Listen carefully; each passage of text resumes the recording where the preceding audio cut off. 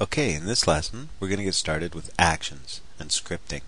This is really exciting. This is the real power of AutoPlay Media Studio, and this is the core of what happens in all powerful applications. Okay, so let's just start a new project by going to File, New, or starting AutoPlay Media Studio from scratch. And in the project name entry thing, I'm just going to put Action Intro. You can put anything you like, though. And then click the Create Project Now button. Now I'm just going to go to the View, Workspace Layouts, Closed. And that's going to create this look here. So if you want to follow along, you could do that too if you like. It's not integral here because we're just going to be working with actions. So in this particular case, we're going to double click on our page to bring up the Page Properties dialog. Okay, and we're going to create our first script together here. It's really simple, so just follow along and don't worry too much about what we're doing. It'll all become apparent as we go along. So we'll click on the Actions tab here to bring it up. As you see, there's a variety of tabs here: On Show, On Close, On Audio, etc. These are different areas where you can attach actions. For example, the On Show area will play these actions when the page shows itself. The On Close area would play the actions when the page closes, etc. Okay, now there's different ways to enter actions. We can type them right in.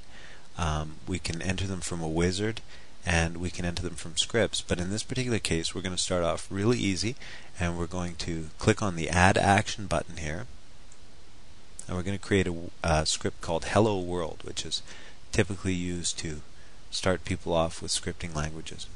You'll notice here that you can choose an action by category or by its own name in these menus here. In this particular case, we're going to go to the Choose from a Category, and we're going to choose Dialog, and then it's going to bring up a sub-menu here of the different type of dialogues, and we're going to choose a message one. So now if you'd like, you can double click that or you can press Next. It's up to you. I'm going to double click it. Alright, as you can see here, we've got a property screen or action settings screen for the dialog message action. It gives a couple different options. For now, we're not going to worry too much about the type and icon and default button options. We'll take a look at them later in different lessons, but for now we're going to look at the title and text areas here. Okay, so for title, let's go ahead and, being sure not to get rid of the quotation marks there, let's go ahead and type something in here. I'm just going to type in my title. And in the text area, again, make sure that whatever you type is in quotation marks here. I'm going to type in Hello World. Okay, so that's basically it. Hopefully everybody's been able to follow along so far, and you've got the same thing on your screen as I do now. When you press the Finish button, this action is going to be added to your page. So let's go ahead and press Finish. As you can see here, it's created a action on our page, and it's typed it all out, everything for us. And we can go ahead, if we'd like at this point, press the OK button and preview our project by pressing the F5 button. And there you go. You get a dialog message box that says, Hello World. Congratulations, you've just created and run your first script. That's how easy it is. You can stack or combine these scripts, you can augment them, you can extend them, you can adjust them. There's a variety of ways you can use these scripts, but in this case we just used the very most basic script possible to display some text in a message box. When you press OK, your demo app is still going to be open behind it. If you right click on it, you'll notice that the little word exit is there. If you click that, that'll go away. That's only an option during previews. When you build your project, that doesn't actually occur, that little exit action. Okay, so let's extend our script a little bit. Let's double click on the page again, and let's go back into our actions editor, and let's just add one more action to it so we can add a little bit of complexity to this, a little bit of interactivity. And we're going to go ahead and add an application exit action behind this action, and it's going to actually create that, or it's actually going to play that action when we click the OK button in the message dialog, thereby closing the application. So we'll go to Add Action again,